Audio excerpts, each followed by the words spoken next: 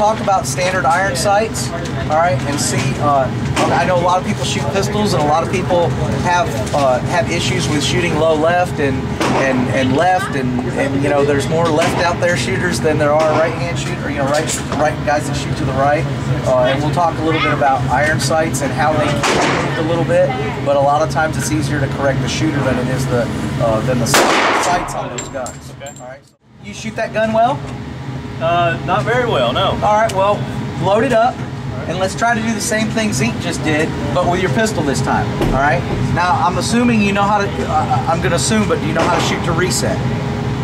Yes. Okay, I want you to shoot to reset like you normally probably would if you shoot that way. Okay. And shoot 3 rounds, just like he did, nice and comfortable. Make sure you call your shots. Okay. If all of a sudden you feel you yanked one, go, no, we're not going to call that one, you know. Okay. We're going to, so we're going to shoot a 4th one, all right? But aim at one of those red dots, and nice and slow and steady. And we go top left. Sure. All right. Going high.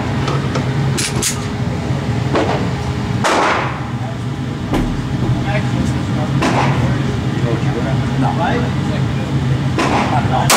Show you how to break something? Could you?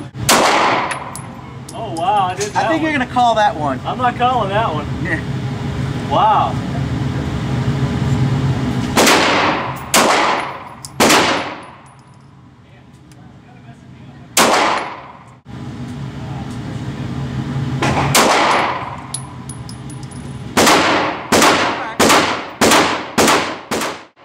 I would dare say your second shot, you yanked it a little bit and pulled it low.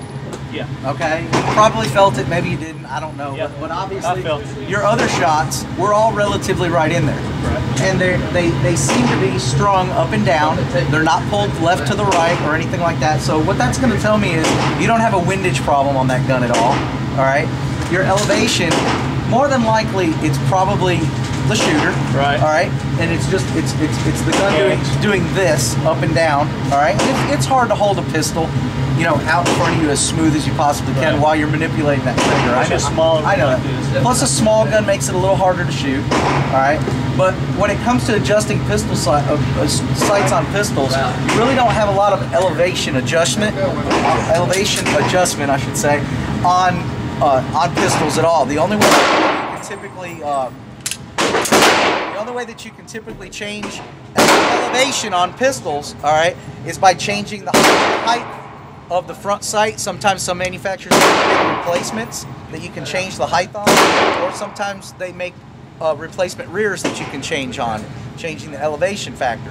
But most of the time, these service pistols like this, or compact pistols, are sighted in for about a 10-yard zero, or you know, their point of aim at about 10 yards. How far were we out here? 7. 7. Okay. All right.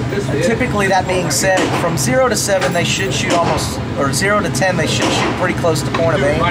As they get further out, all right, they're going to shoot higher.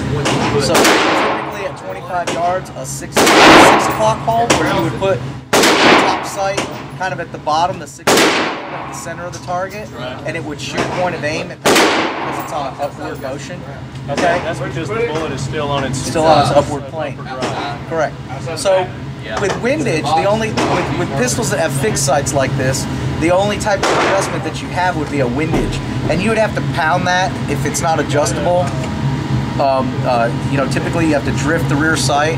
I try to keep people from drifting these rear sights. I try to typically, as an instructor, I try to show them how to shoot the pistol straight. Right. Okay, because it really matters on how they hold it in their hand. But you feel this one's pretty? I think this one's windage. Yeah, you shot it windage-wise. You shot it perfectly fine.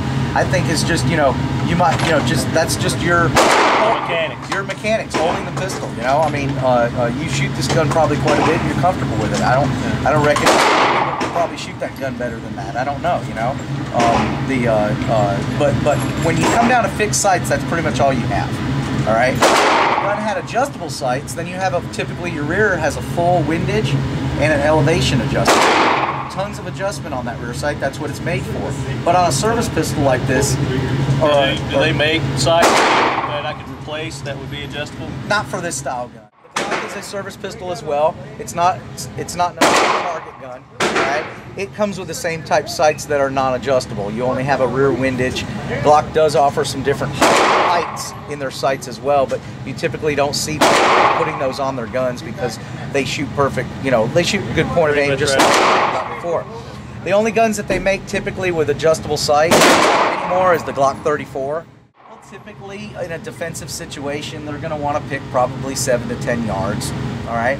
I typically will zero it at about 10 yards, because going back to that BZO, that Battle Sight Zero, right. All right, I can show you that here in just a second. Sure. It's going to be, you know, do I care if I hit bad guy here, here, or here? So I know that the laser at any specific distance is going to be within that that target that I need to hit. Right. It might be that high or that low. And the whole purpose for a laser is quick target acquisition. I mean, if you were in a bedroom, you know, sleeping at night, and you had to reach and pick a gun up quickly, couldn't bring it to full ready to be able to get its sights out.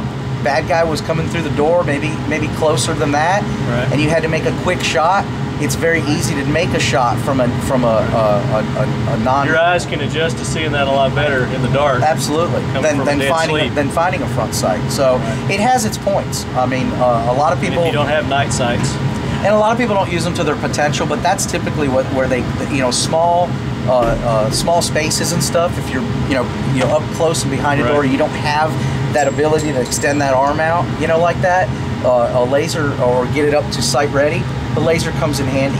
All right, but typically what I do when I sight them in is I pick the distance that the customer wants, all right, and I move the sight. I use the sights like they're supposed to be used. I adjust the laser, okay, so the red dot fits right at the tip of the full sight when I'm aiming, when I'm sighting in. So go ahead and sight in on one of those dots.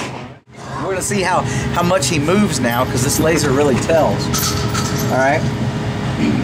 So I want to use your sights, not the red dot, but go ahead and leave it on. But I want you to concentrate on your sights. Okay. All right. So that red dot looks like it's just a tad bit low. All right.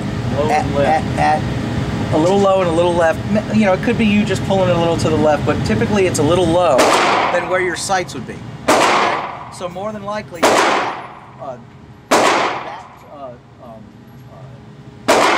dot. All right, let's move. Let me come over here. Let's move this out to.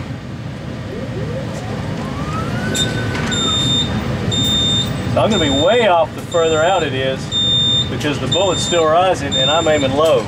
Let's move this out to 10 yards. Okay. I want you to do the same thing now. We're going to figure out where your laser's sighted in for.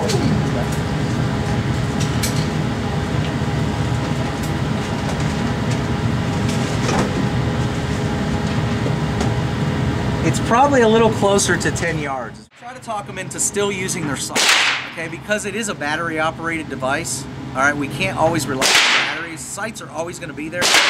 Use the laser with the sight, kind of like calling your shots, and kind of, you know, you're sighting in on those sights, all right, and you know where you hit because you didn't yank the trigger, and you saw your hit through your sights. You don't have to pop the gun to see where you hit. Okay, right. Kind of use your laser in the same conjunction as that. Just you'll see the dot with your sights, but always use your sights. Slow, steady shooting.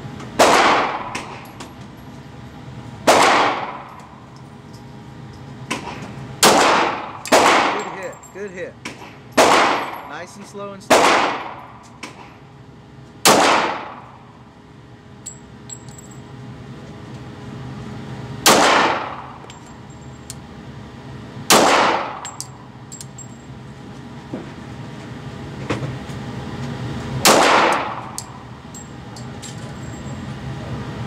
So those were using sights. Is this with lasers or sights? This is with sights. Sights. Bottom right? Bottom right.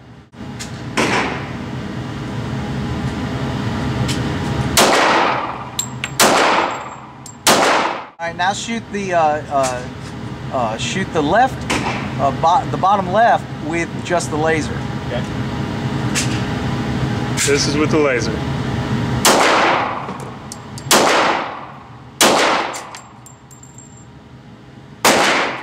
So, on this little test, it seems to help him out with the laser. All right. Did I get a hole in the hole? Yeah, you shot two through the same hole. But honestly, all right, there's like any single-siding device, there's less room for error because there's not two things to line up. You're simply lining up the one red dot, which can help. All right. But being, what if I could have turned the laser off to do the iron sight? It would have been distracted probably. Yeah, exactly. And I mean, as a pistol instructor, I can definitely tell you can make those same hits with the iron sights just as good. Right. You can make those faster hits like that, like you did probably with that laser, because your eye is only sighting in on one specific dot rather than two a front sight. I did find that. Yeah, you I was chasing the laser even though I was looking through the. Yeah, you did them about the same speed too. That was a decent little test. Look at that. But all right, good information. All right. Thank you again, Godwin. I mean, Sean. No sandwiches.